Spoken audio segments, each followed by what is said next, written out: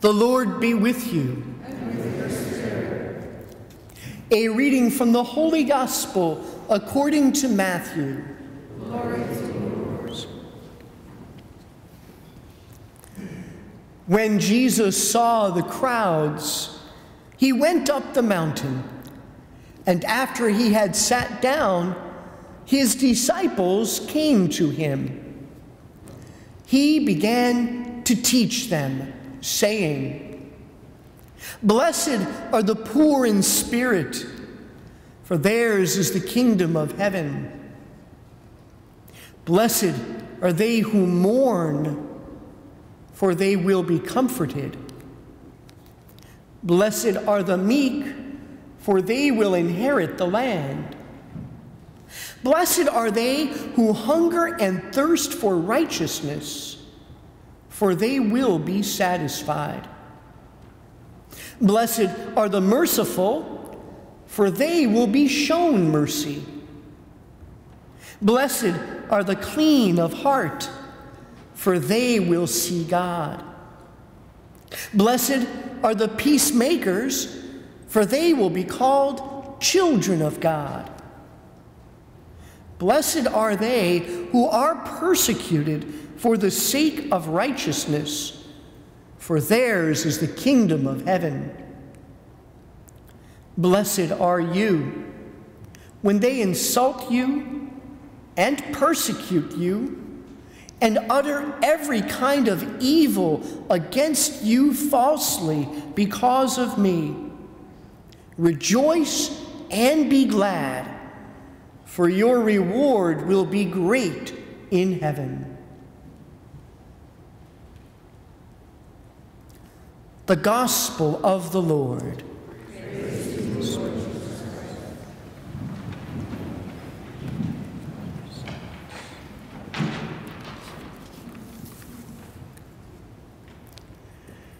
I love blueberries.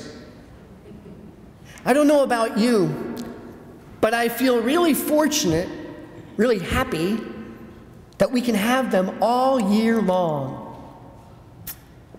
When you go into the supermarket in town, and the sliding doors open before you as you enter, almost right in front of you there, all the fresh fruits and vegetables. But my eye goes to the blueberries. Are they right in the same spot, or did they move them a little bit maybe? What do they look like? Are there a few in the little skinny containers? Or do they have that abundance of the really big containers of blueberries? Are they the small ones, or are they the really large ones this week? I can't wait to see them, because I know I'm going to be having them pretty much every day with my cereal or my oatmeal for breakfast. And even just going into the store and getting ready to buy them, I can almost begin to taste them. Look at the color of the blueberry, such a rich, deep color. Look at the plumpness, the juiciness. You can picture it, you can almost taste it already. And as I said, it's amazing, really, that we can have blueberries all year long. Do you look at the package when you pick it up? It's almost like a little game, isn't it? Where are they from now? Chile? Argentina? Michigan? Canada?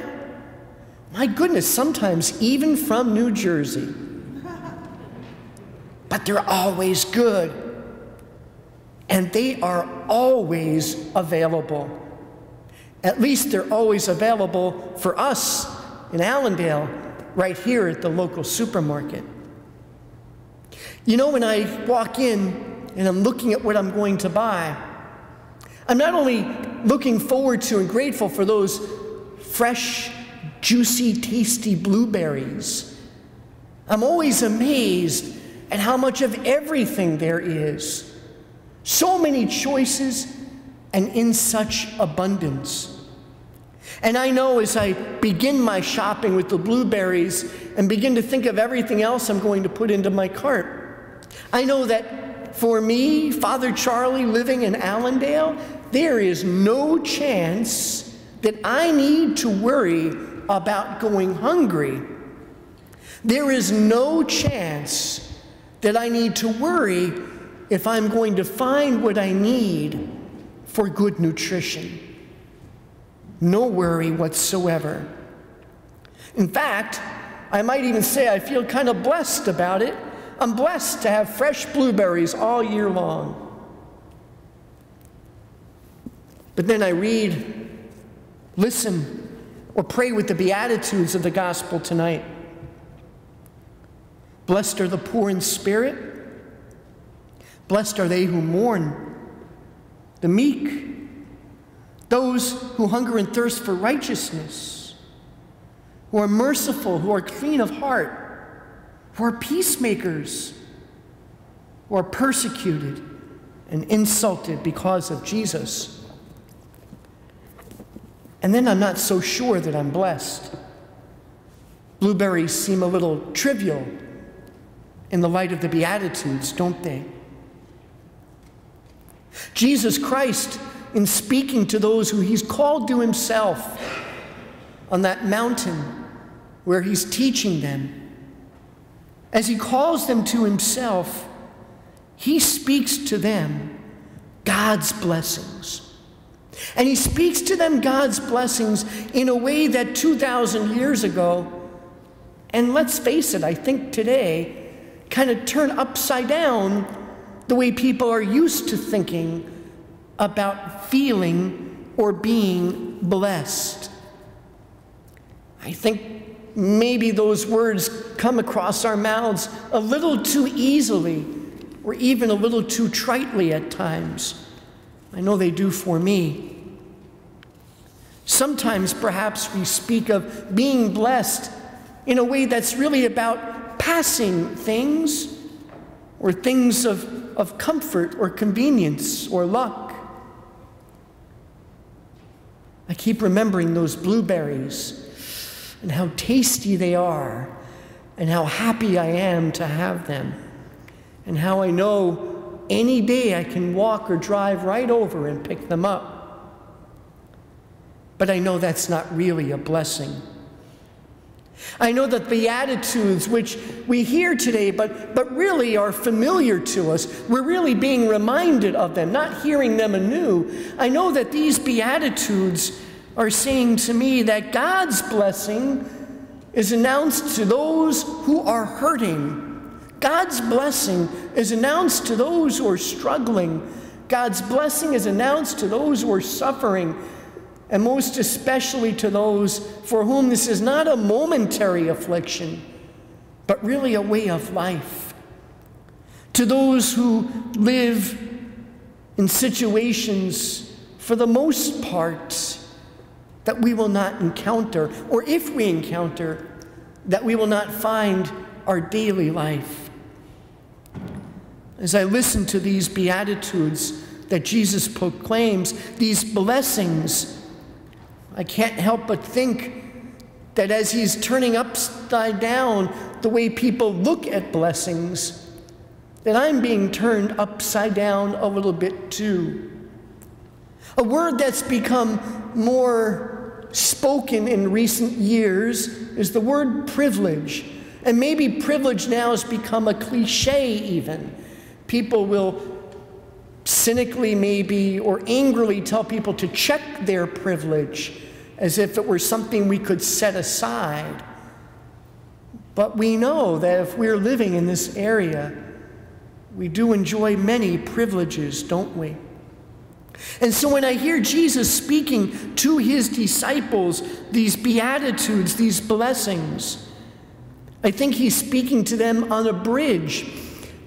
They are going to experience this persecution of which he's speaking. They're going to experience hardship. But he wants them to be aware, I believe, that it's not only their hardship. He's trying, I believe, to shake them up, wake them up a little bit more, to know that they are called to be among those for whom these hardships are ways of life. And so maybe for we who are privileged in many ways, you and I, maybe these Beatitudes are meant to shake us up a little bit more, to recognize the privileges that we have so that we can be vigilant and not take them for granted in our own lives, but also to recognize that, like the disciples that Jesus called close to himself on that mountain, the gospel being proclaimed is meant to call us close to the Lord also. That we know that we're meant to be with and among those who are not privileged. That we're meant to live in unity with all those who live in hardship and suffering and struggle. Jesus turned the blessings upside down 2,000 years ago, but we know we still have to be among those who are turning them upside down today. We know that our culture continues to proclaim, I would say continues to shout blessings that are not found here. Our culture proclaims, blessed are the powerful, or blessed are the wealthy. And that's not found in the gospel, is it? We have to constantly remind ourselves, all of that is passing. All of that is passing. And we're called to walk in the footsteps of Christ, who made himself neighbor to the oppressed and lived amongst those who suffered. A few minutes ago, we were, in a good way, I would say, privileged to pray with and for Allie, our candidate for full communion in the Catholic Church. Allie has been drawn to the beautiful faith that we share, not here, but even not only here, but the church throughout the world. And being drawn to that, she's already been gathering with some of our parishioners to break open God's Word, to walk with Jesus as she already has, but to begin to walk with Jesus with us in the Catholic Church. I don't know about you, but that ritual that we experienced of Allie being marked with the cross, being marked all over herself, her person with the cross, I always find it so moving because I rejoice with the candidate, with Allie. I rejoice with her to see what God's doing in her life.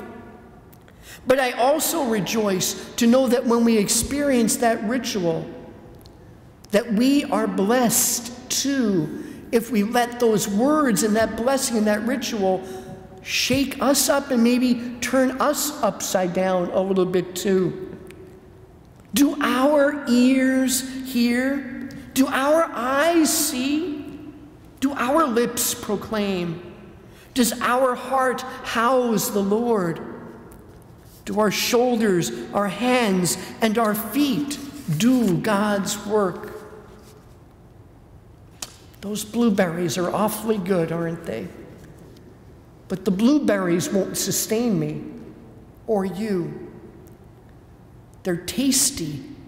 They're beautiful to behold. They are created by God, but they're passing. The happiness of blueberries with my morning breakfast might last a little while, maybe through the day, I suppose, but it's a passing happiness. We're created for something more. We're created to be blessed by God, to find our happiness in God, to find unity with God. And so blessed are you, blessed am I, when that sinks in deeply. Blessed are you, blessed are we, when that awareness helps us free ourselves from false idols or passing trends.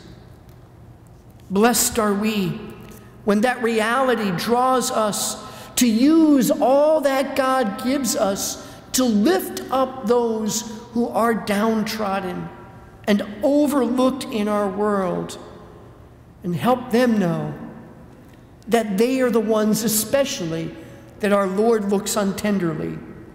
That they and we are all created to live in God's blessings in unity together.